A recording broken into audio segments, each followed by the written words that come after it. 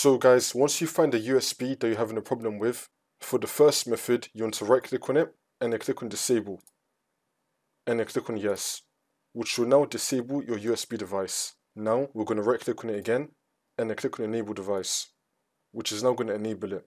See if that works for you. If that's still not working, then for the second method, you want to right click on your USB and then click on properties. And then once you're on this, you want to click on the power management tab and you want to untick this box. Allow the computer to turn off this device to save power. You want to untick this box and then click on OK. See if that works. For the next method, you want to unplug your USB and then plug it back in again. See if that works for you. For the next method, you want to right click on your USB and then click on uninstall device and then click on uninstall. And then once you've uninstalled your USB, you want to click on action and then click on scan for hardware changes, which is now going to reinstall it again. See if that works. For the last method, just do a simple restart of your computer.